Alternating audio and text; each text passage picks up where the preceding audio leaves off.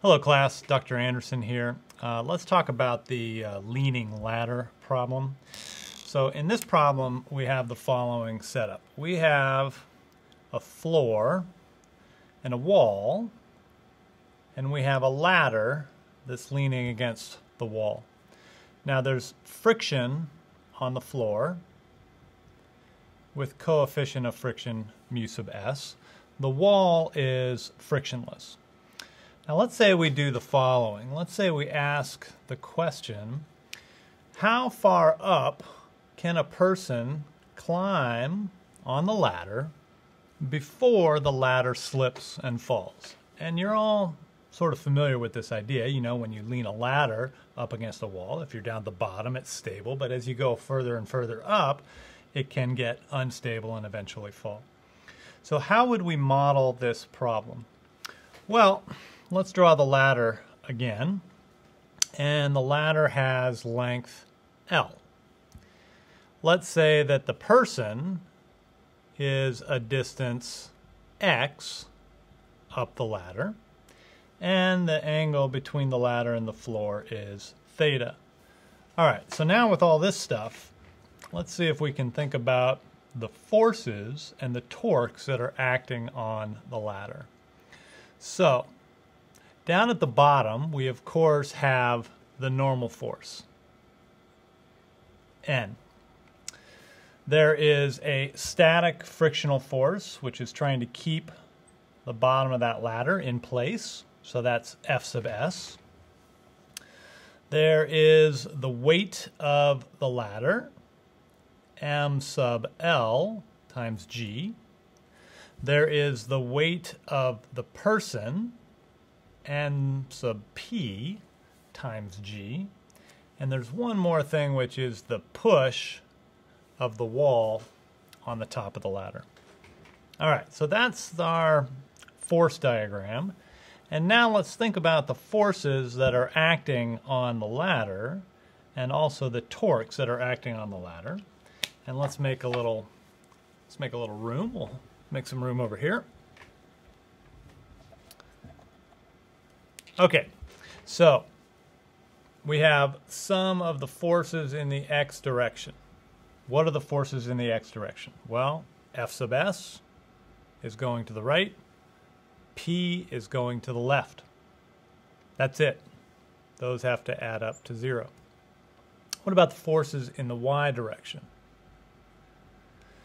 In the y direction, we have normal force N going up.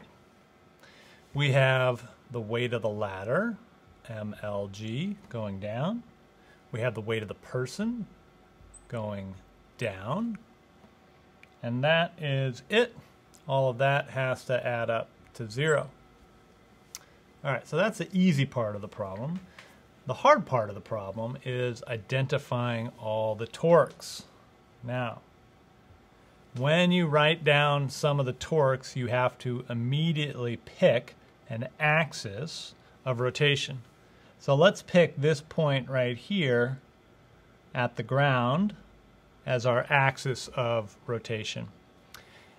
By doing that, we immediately eliminate N and F sub s from our torque equation because they don't have any lever arm. They go right through the axis of rotation. But what about all these other forces? All right, we have the weight of the ladder. So it is trying to rotate this way, clockwise. Clockwise is negative by our convention, so we put a minus sign. The weight is mlg, so that's the force. What is the lever arm? Well, the lever arm is this. Okay, here's our ladder. There is our force. This is the lever arm for that guy. Right there. And this side of the triangle is in fact L over 2 because it's a uniform ladder, so the mass is acting about the center of mass. Okay, so this becomes L over 2 times cosine theta. That's what this lever arm is equal to. Good. What about the person? The person is also trying to rotate this thing in the clockwise direction. What is the lever arm for the person? Well, it's the same idea as we just talked about right here, except the distance is no longer L over 2. It is x. And so this becomes x cosine of theta. And now there is one more force which is giving a torque, and that is the push P from the wall. And the push P from the wall is up at the top of the ladder. So if we extend that force line, that is push P. What is the lever arm in that case? It's that right there. This was theta. What is that side? Well, if that's theta, then this is theta. The length here is L, and so the lever arm becomes L sine theta. So this last term is positive P times L sine theta. All of that has to add up to 0 because it's not rotating. Okay? And now look, you have 3 equations and you have a number of unknowns. There is in fact Fs, which is unknown, P, which is unknown, N is unknown, and X, which is unknown. And so we need, in fact, one more equation to make this work, and it is, of course, the static friction equation. What's the biggest that static friction can be? It's F sub S equals mu S times N.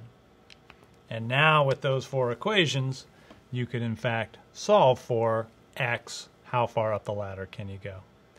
All right? Good luck with that one. If you're having a lot of trouble, come see me in my office. Cheers.